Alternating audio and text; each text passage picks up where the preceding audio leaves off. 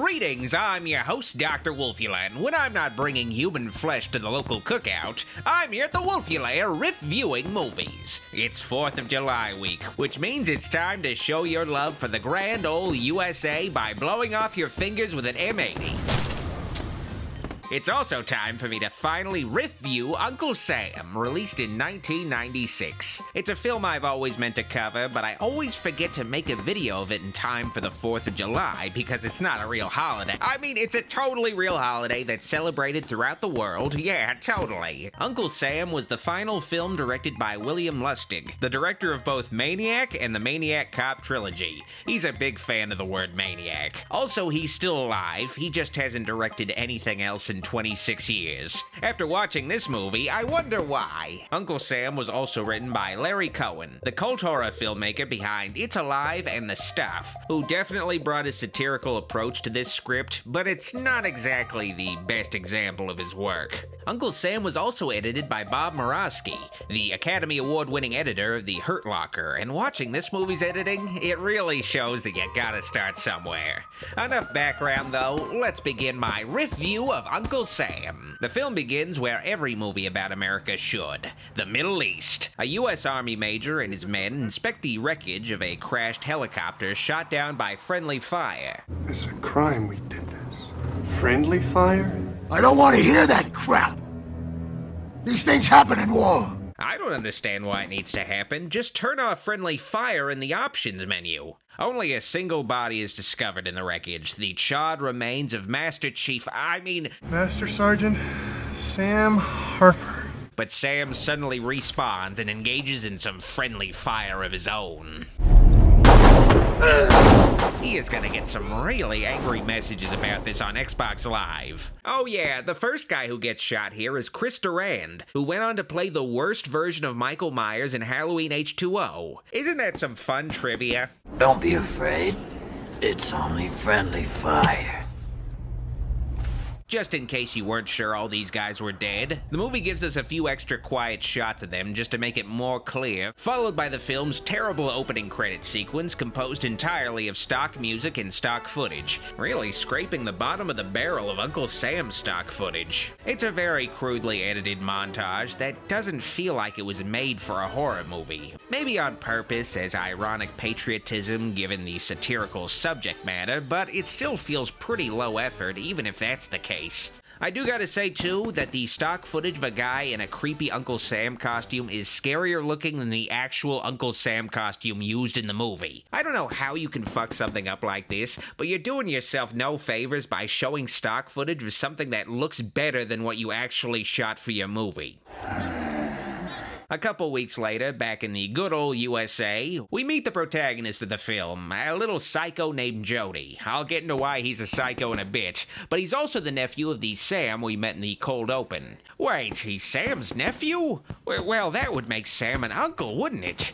And Uncle Sam! Holy shit, this movie works on so many different levels! Anyway, Jody looks up to his Uncle Sam, but not at all in a healthy way. Jody looks to his uncle in religious awe. His Uncle Sam is essentially a god that he unquestionably worships, so you can start to see the satire of American patriotism already. And I'll do whatever the president says to do, because he knows better. Jody is gung-ho about joining the military. He only reads war comics and even plays out battles with his G.I. Joe figures. Hey, wait! That's a collectible! Oh, you stupid fucking kid! What are you doing? Oh, dear God, no! Alright, Ralph.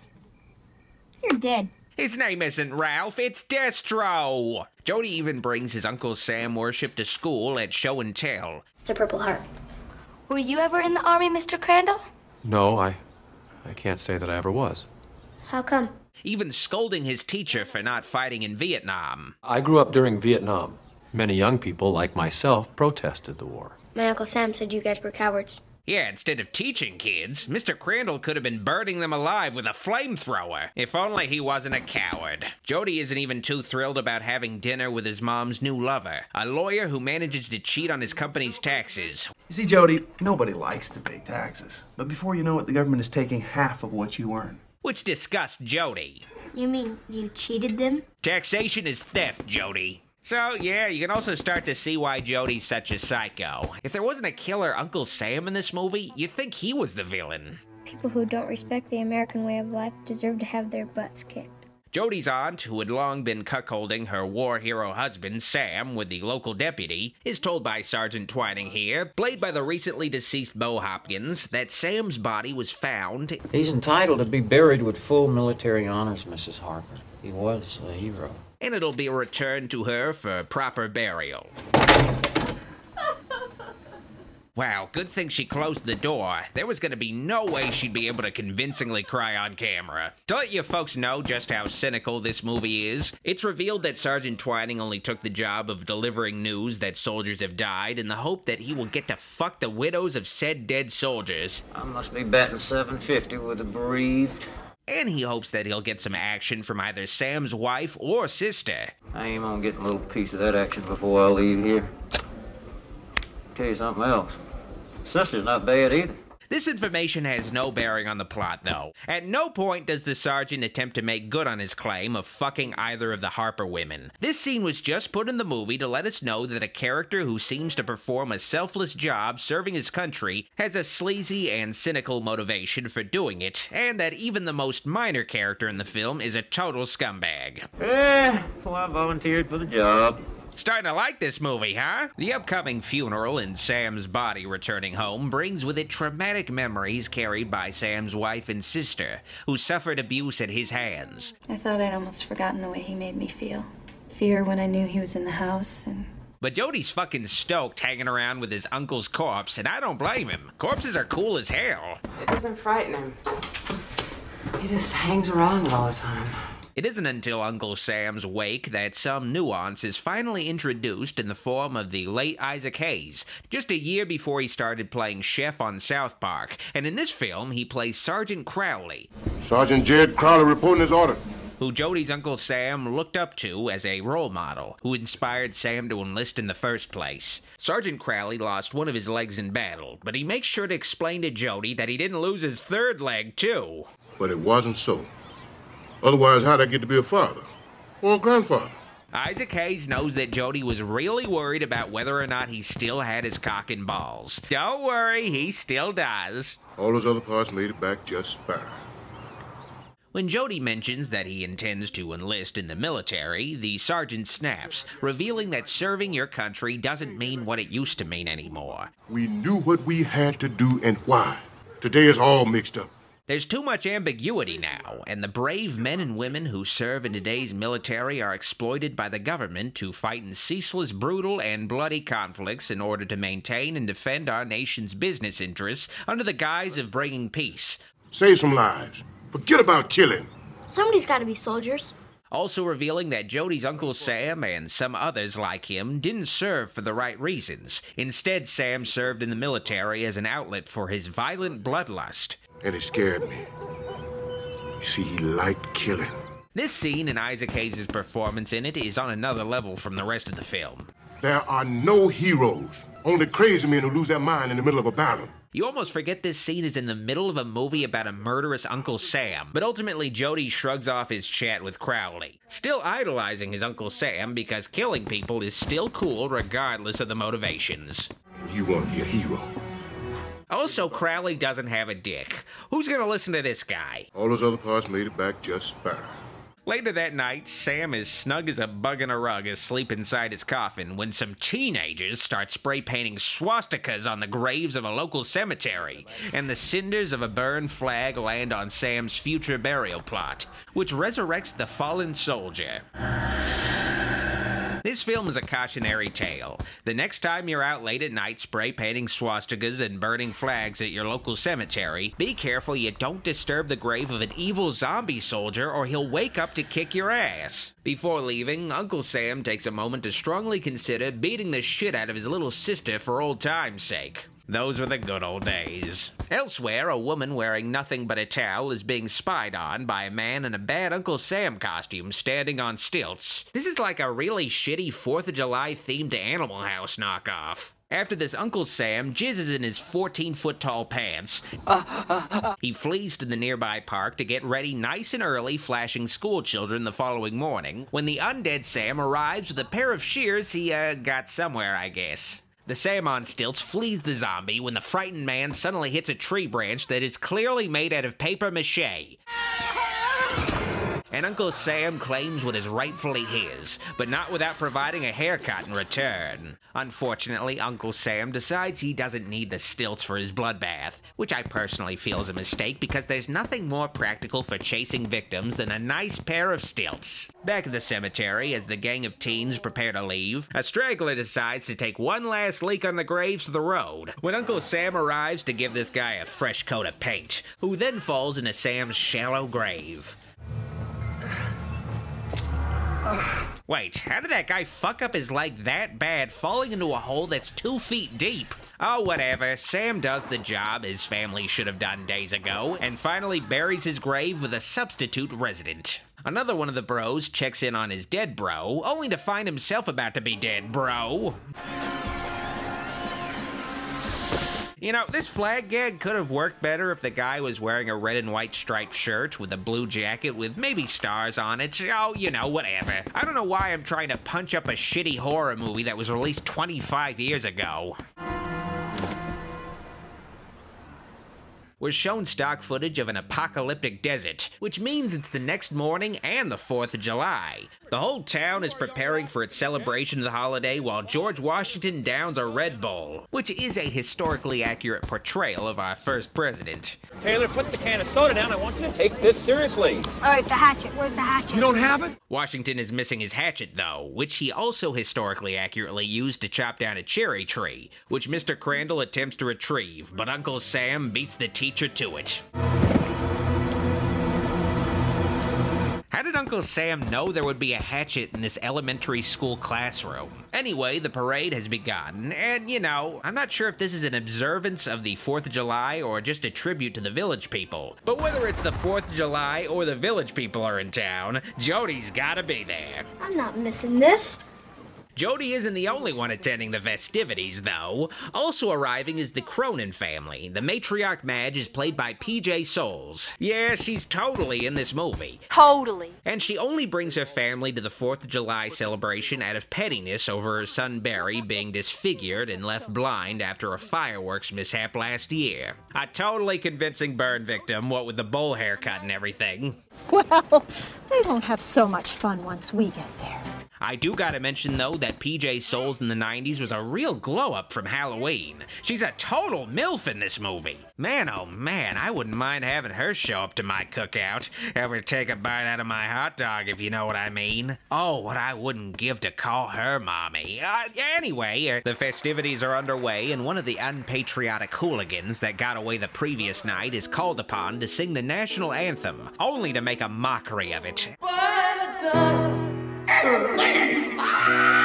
Actually, he's going off. Never mind. But the very traditional Uncle Sam thinks otherwise. Okay, I can't believe this is what the villain in this movie looks like. He looks like a patriotic billy goat with a shaved face. The Sith Lord eyes don't help either. During the real singing of the national anthem, Uncle Sam takes it upon himself to inappropriately touch the local burn victim. Uncle Sam claiming to be a servant of Barry's will. Who are you?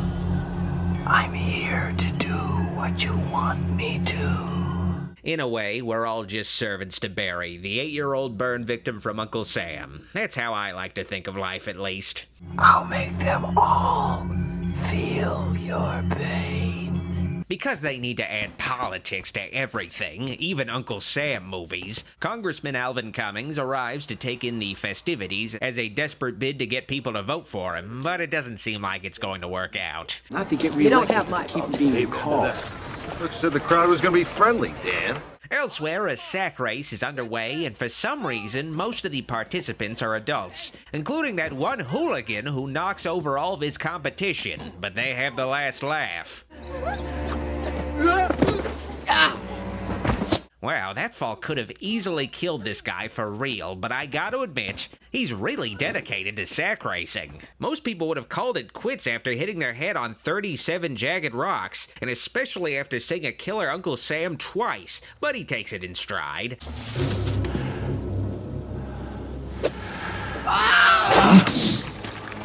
Okay, they could afford to make a decapitated head look this good for a 3-second shot, but this is the mask in the movie? Jody's mom, Sally, shows up at the celebration to check in on her boyfriend playing Abe Lincoln, but the guy plays Ford's Theater Abe Lincoln a little too well, but damn, he's good. Well, Sally takes her boyfriend's murder pretty well, enjoying some popcorn, but her dickhead son just has to give his opinion about every recently murdered person. He was a crook. Jody, just be quiet. Despite the murders and the suspicious, creepy Uncle Sam hanging around, the 4th of July celebration continues as planned because nobody in this hick town has anything better to do. If Sam was around, this would never have happened. Jody is ironically convinced, though, that his hero, Uncle Sam, would have never allowed these murders to transpire, but it's here where Jody's mother and aunt reveal that they were victims of Sam's abuse. Your Uncle Sam wanted everybody to be afraid of him, especially me. And it seems to be implied that Sam married Jody's Aunt Louise because of her resemblance to his sister Sally. I could have told her about what he'd been doing to me since I was 6 years old. Somebody who looks like the sister he abused her whole life that he could live with as an adult and continue abusing. But I was so happy the day that he got married and moved out of the house, because then he'd have another victim instead of me. Sally allowed Louise to be Sam's new victim because it would mean he would finally leave her alone and terrorize another woman. But Sally consequently could never trust men ever again and fears that her son will continue Sam's toxic, abusive behavior. If we don't do something, he's gonna grow up just like Sam. I am gonna be like him. You see? It's an extremely heavy scene that's based in dark truths. Women dealing with men hurting them, choosing to be silent for years, and the world choosing not to believe these women when they finally speak up. Look, I don't want to discuss it, okay? Because it's a lie? The public unable to accept that their heroes could be monsters, and subsequently allowing these abuses to continue on. You're making that up. Why would I do that? Why would I want you to hate him? But simultaneously, this is a killer Uncle Sam movie. What did they think their audience was really going to be? I mean, including this scene in a movie like this is insane. Well, he fought a war in our house all our lives.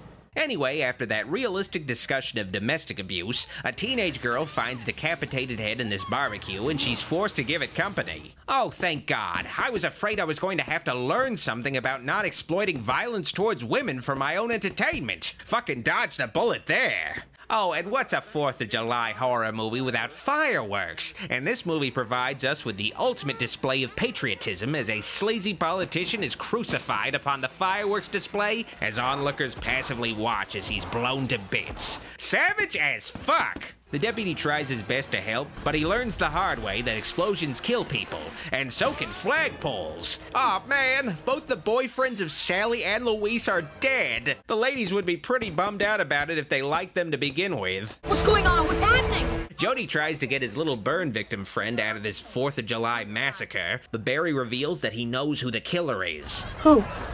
He talked to me. He touched me. Okay, Barry, please say less. Well, he is an uncle after all. It would definitely make sense for him to be touching kids. My Uncle Sam? But he's dead. I never said he wasn't. Jody and Barry team up with Sergeant Crowley, who pushes Barry's wheelchair 10 miles back to Jody's house, where the gang confirms that not only is Uncle Sam not in his coffin, but the Poonhound Sergeant has taken Sam's place. Oh, now who's gonna inform his wife that he was killed in action? What are we going to do? Get out of here for sure. Realizing that Jody's aunt is in danger, Crowley heads to Louise's house to protect her and brings a little boy along with him as backup, and they discover within the house a discarded, shitty Uncle Sam mask. Take a good look at me, soldier. Howard Stern? You're nothing, so just die. Uncle Sam takes Crowley's words to heart and decides to die. Okay, not really. Don't worry, though. Isaac Hayes got beat up worse at the Scientology Reprogramming Center. This is nothing. Louise proceeds to shoot her husband 6 times. I'm not how good that'll do. Thanks, Jody. Really helpful attitude to have in this fucking situation. Jed, get the cannon. Jody does unsubtly suggest that they use the 4th of July celebration's cannon to kill his Uncle Sam, right in front of the undead patriot himself, who doesn't suspect a thing while Isaac Hayes spends 15 minutes retrieving an unattended cannon from the park, and once the 3rd black winner of an Academy Award gets into position, Jody guides his uncle into the firing line. Oh dear God, they just remodeled that porch! Luckily for Sam, that red, white, and blue suit from Party City was flame retardant, but Isaac Hayes makes sure that Jody's Aunt Louise has no hope of ever rebuilding her home again. Yes! In the end, Jody sets fire to all of his war toys as his mother looks on proudly. Jody deciding to live the rest of his life as a commie hippie pacifist who would rather suck Karl Marx's cock before serving his own country. This movie was dedicated to the memory of Lucio Fulci, who probably began rolling in his grave as soon as they typed his name in on the video editing software. Oh yeah, there's also a post-credit scene of the stilts guy falling down. It almost makes the rest of this fucking movie worth it. Uncle Sam is a satirical slasher movie with some interesting ideas and very questionable delivery. It is a pretty admirable effort as a straightforward slasher movie made in the 90s, the same year as Scream, but you do kind of wonder where the $2 million budget for this movie went, but I'll give you an answer. In the producer's nose! I give Uncle Sam the costume used in the movie out of the stock footage costume. How could I possibly be proud to be an American when movies like this are allowed to be made here? I ask you. What's over? They will at the twilight. This video is made possible through the pledges of my Patreon supporters, and I'd like to give a very special thanks to the kind folks pledged to my shoutouts tier. All of the support on Patreon means a lot to me, and it helps my dark influence continue to grow. If you like this video, like it, and if you loved it, click the subscribe and bell buttons for more vids. Be sure to also keep in touch by following me on social media at Facebook, Instagram, and Twitter at Dr. Wolfula. While I still have your attention, consider pledging to my Patreon to support the channel and get bonus content like previews, VIP Discord server access, private movie night streams, and credits in videos. Consider pledging at patreon.com/Dr. Wolfula. Also, check out official Dr. Wolfula t-shirts and other merch on tpublic.com/user/Dr. Wolfula. Thanks for watching. See you all next time. Dr. Wolfula signing out.